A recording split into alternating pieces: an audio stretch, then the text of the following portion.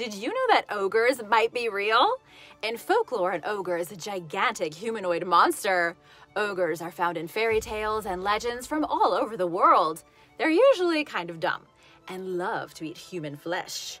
Ogres have been scaring people for years, but were they actually real?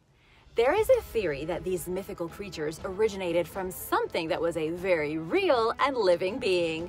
Ogres, and maybe trolls, could have started off as Neanderthal humans.